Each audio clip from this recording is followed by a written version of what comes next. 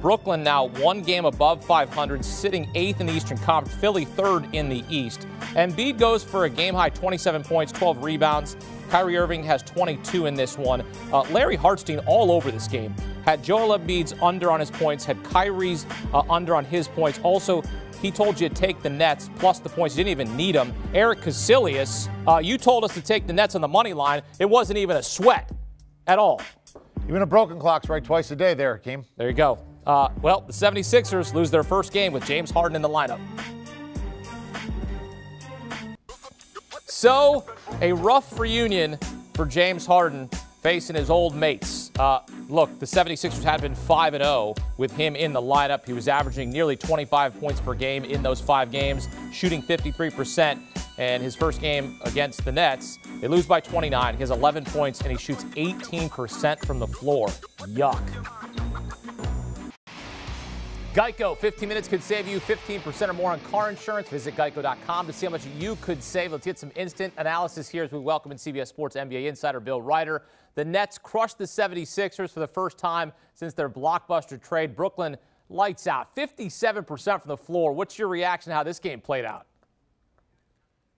Yeah, Akeem, I've got two strong reactions to this. The first is that you saw the reason why the Nets can absolutely be contenders if they can find their way into a best-of-7 series. Now, they've got 15 games left, only 5 on the road. So we think if the rules don't change in the near future in New York City, only 5 of the 15 where Kyrie Irving can play. But you saw the upside clearly for what Brooklyn's about.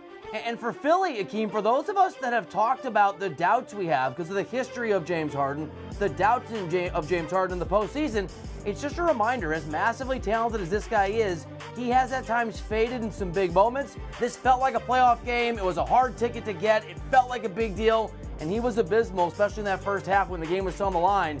So for both these teams, for the Nets, you saw the upside with some question marks, and for the Philly, you saw the downside with certainly some question marks and the possibility certainly Harden could play better going forward. But an ugly night for him in this opportunity to play his former team. Yeah, did not shoot the ball well. Fails to show up in a big game, as you mentioned. 3 of 17 from the field against his former mates. Had a plus-minus of -30. Did you see the Nets do anything particular to disrupt him? No, look, the Nets played, I don't want to take anything away from Brooklyn. They played remarkable defense the entirety of that game. And if they can bring that level of defense and that level of energy and intensity throughout the rest of the season, the postseason, watch out everybody else. But that said, this, to me, Akeem, looked a lot like the James Harden I've covered in the playoffs over the years, where he just doesn't play well. He takes bad shots. He gets more and more. He seems to be lackadaisical as the game goes on. You can see his confidence deflate. So certainly Brooklyn gets some credit for it, but James Harden's supposed to be good enough, like Kevin Durant, like Kyrie Irving, like these superstars that are out there, to overcome great defense, to rise to the moment. And so I think for a lot of me, the takeaway was, even though Brooklyn played really good D, this was James Harden at his worst, and we've seen this before in stressful, big, pressure-filled games. Look, we've talked about fading the Brooklyn Nets all season. You and I have joked about it. What sort of statement, though, did the Nets make in this game?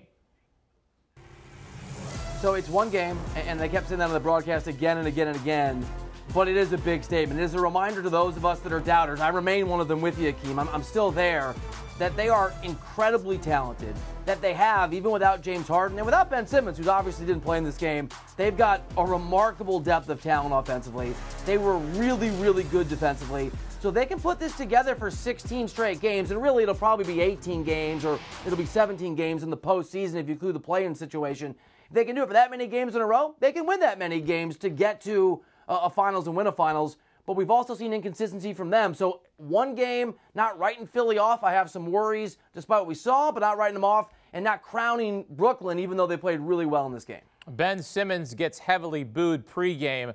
I know that was an interesting scene there in Philadelphia. Your reaction to that, and then when might we see him make his debut?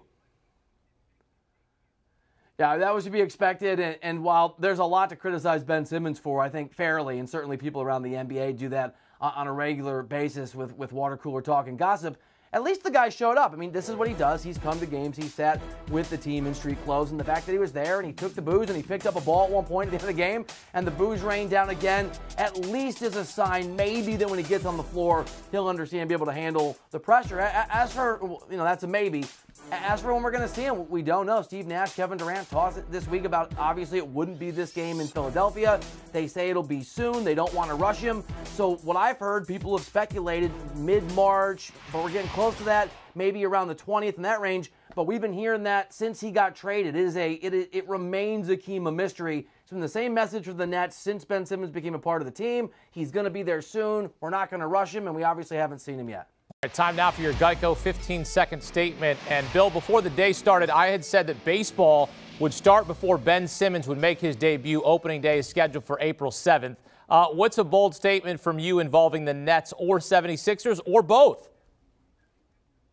Yeah, Keem, here's my bold statement, and this one's also going to prove to be accurate. Neither of these teams, neither Philadelphia nor the Brooklyn Nets, are going to make the Eastern Conference Finals. One of them may put up a good show in the second round of the playoffs. They certainly will look like contenders at times come April 15th when the postseason begins, but neither will be playing for even a chance to go to the finals when that series rolls around. So who's playing for a chance to represent the East in the finals?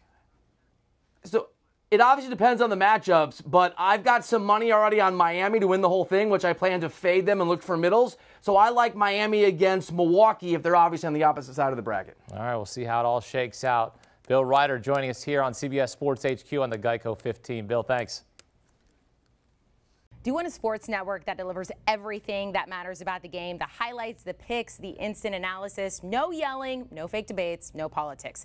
Hit the subscribe button and never miss a moment.